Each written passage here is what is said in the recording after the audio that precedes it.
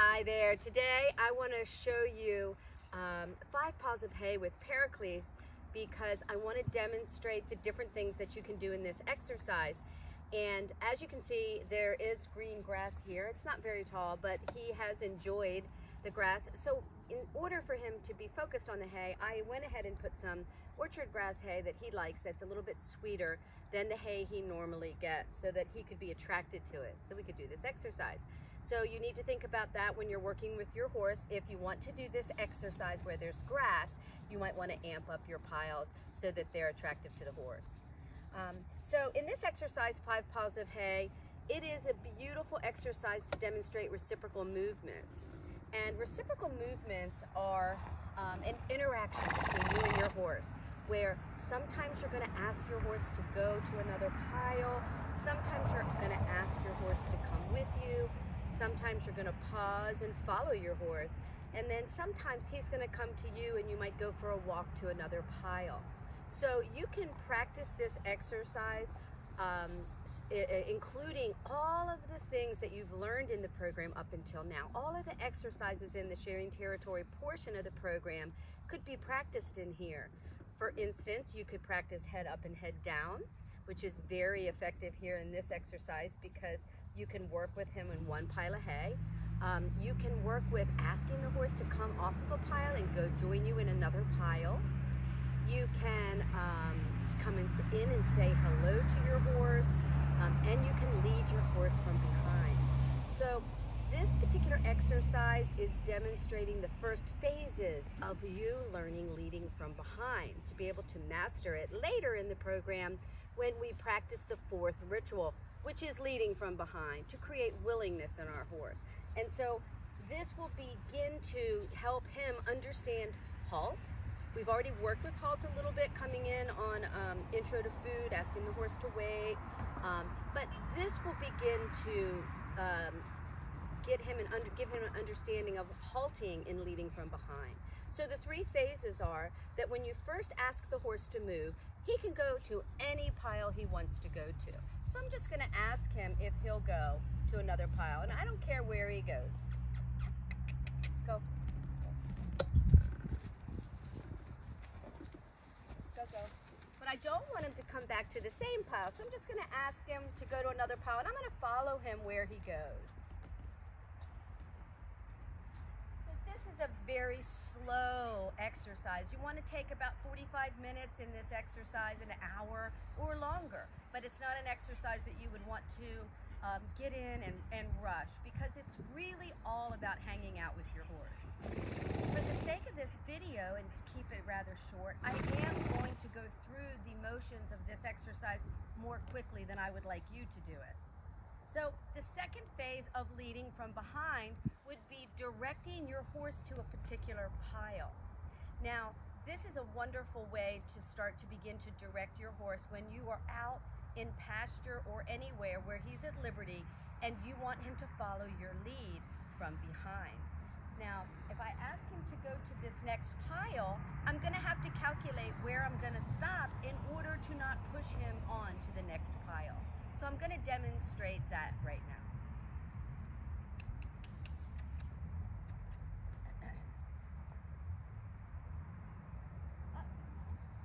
I'm not going to let him go back to this pile.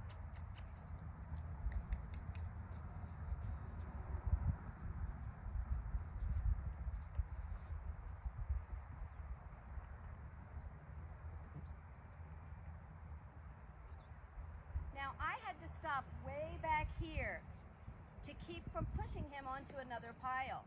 And I had to do that because you could see he got a little bit excited about having to move off of this pile, and he might have just blown me off and gone to anywhere he wanted. Now, if you're just working with your horse for the very first time in this exercise, you will not want to be asking your horse to be directed. You want to keep with letting him go wherever he wants in the beginning until he starts to feel comfortable and he understands. If you go forward and ask him to go to a particular pile and he passes that pile, then just keep moving him until he gets to another pile where you can stop and he will stop. That way he will begin to learn that you are directing him to a particular pile. So So that takes care of the first and second phases of leading from behind in 5 piles of hay. The third phase is where you want to stop your horse in between a pile. Now, it's important that you give enough distance between the piles so that your horse can stop in the middle of the two and not feel so close to the next pile that he's tempted to just keep going. So as you can see, I just noticed that that pile is a little bit close to this pile. So a very nice place for me to ask for halt in between 2 piles would be here, because I have a little more distance between them. In reality, you do want your piles to be more even, but I just noticed that. So no worries. What I'm going to do now is go up and hang out with him for a minute, say hello, and then I'm going to ask him for the third phase of leading from behind. Now, I could do this with Pericles because he does understand this and he does work with me in this capacity all the time. So, like I said, if you're new to this, you want to stay in the beginning phase.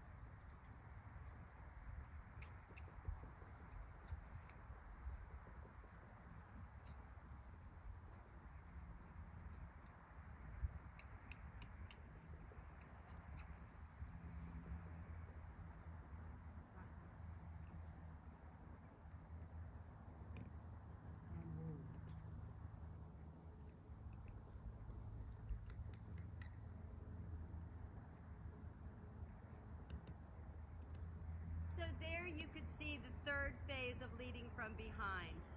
I asked him to stop on the way to the next pile in the middle, and he accepted my lead and he stopped in the middle. So now you see the 3 phases, and you saw me do head up and head down. I tried to come in for hello and he said no, and I walked away, and I was actually going to come back and ask him to move off of that pile and go to another pile, but he left on his own. So that's fine. We don't want to have a huge agenda while we're doing this exercise. We want to just, give and take, follow and lead, and do a lot of pause in between.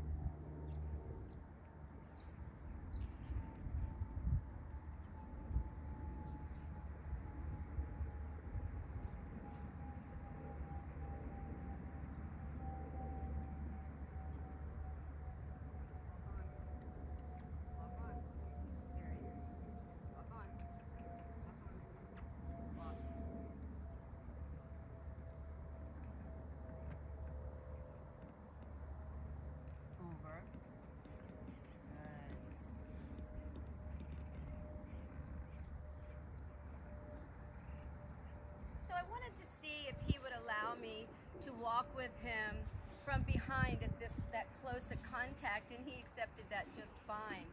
So that's a little bit advanced, and that comes in a little bit more when you're working with leading from behind without food. But if your horse will accept it and let you lead him from behind at a close proximity to him, then that's fine too. So as you can see, there are a lot of things in this exercise that you can do to enjoy hanging out and spending time with your horse. So I hope that you all enjoy this video, and I hope that you will have a happy holiday with